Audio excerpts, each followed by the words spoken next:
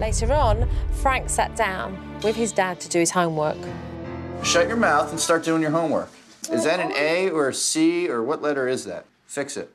No. I've never seen an A with those, that looks like a C. Because that's how I write. Start over. They can't know everything. No, I know what's right and what's wrong. And just do your homework. That's how I always did it. We're going to a bad spot with this whole homework thing. Yeah, Because you don't... I can't write an A.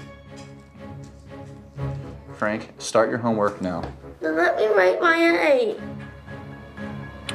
You write your A, you're gonna sit in the naughty chair. Naughty chair? Why? For what? Erase it, Frank. Dude, don't cry over writing a word. This is ridiculous. You know what? Sit down. What am I getting it there for? You heard what I said. Get in I there. don't know what I'm doing. You're in timeout. Look at me. You're in timeout for giving me a tough time at homework and for not correcting your A. Giving me a problem on making an A. That's why you're now in timeout. You're in timeout for 7 minutes, pal. And most off you're in timeout for is because you're just a little whiny brat. You're gonna break my chair? Don't break my chair, Frank. You're being a little whiny brat, Frank, over simple homework. Dad, you are letting your anger get the better of you. I always write it. Stop crying now. You sound ridiculous, Frank. Frank.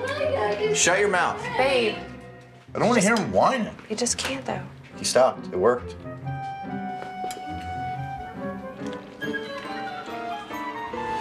You're in timeout for whining and for not listening about what I needed you to do with your homework. That's why you're in timeout. Now you can get up. And don't whine. I want to make my A. So you continue to whine. Frank, you need a homework assignment. Communication 101. Frank, that was just so unfair. You and I need to talk as soon as possible. Now imagine that you're Skylar and she's this tall.